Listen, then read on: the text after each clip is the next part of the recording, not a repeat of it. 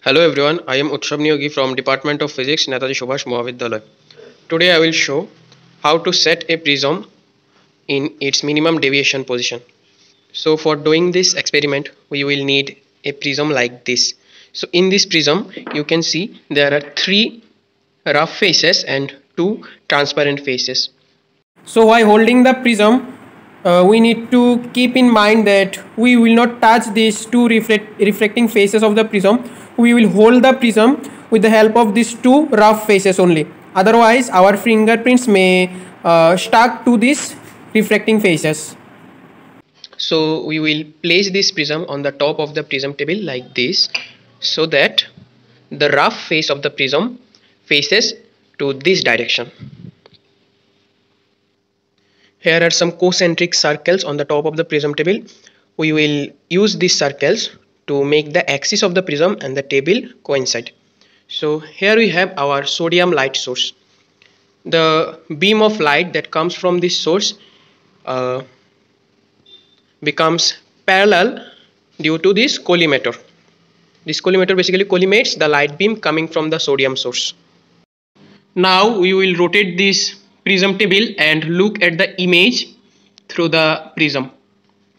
So see, whenever I am rotating the prism table, the image of the sodium light is shifting towards left. You can see in this video, and you can see at this point the image stops going towards left and it starts going towards right. See, you can again see that I am rotating the prism table in one direction. It is going towards, the image is going towards left, but at this position the image stops towards going towards left and starts going towards right. So that position is called the minimum deviation position of that prism. So here you can see at this position the image changes its direction. At this position the image changes its direction. So this will be called the minimum deviation position of the prism. So now we will observe this minimum deviation position through the telescope. But before doing that, we need to see the minimum deviation position with bare eyes like this.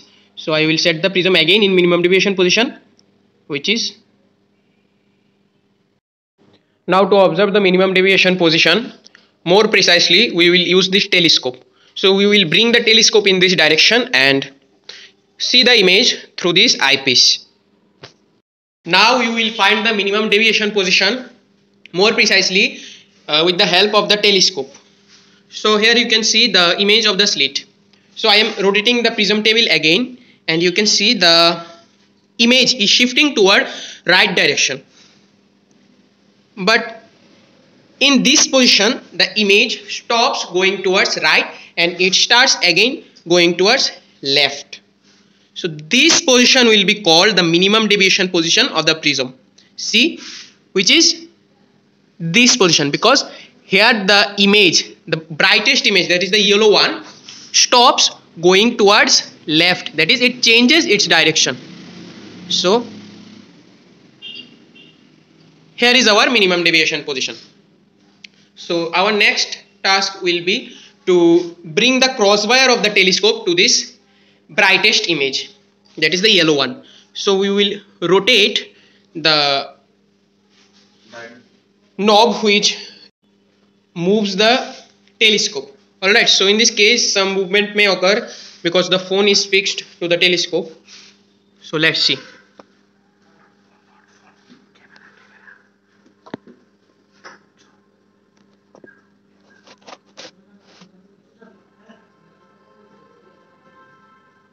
Now in this position we can see that the image of the slit and the crosswire coincides with each other. So the reading of two verniers in this position will be the reading of minimum deviation of the prism for this position. So in this way we can find the minimum deviation position of a prism with the help of a spectrometer. After setting the prism table in minimum deviation position, we will lock the prism table with the help of this screw, and we will not touch this screw throughout the whole practical. This prism table will be locked throughout the whole practical.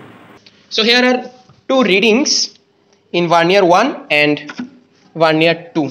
So these readings will be the reading of minimum deviation for this prism. Thanks for watching.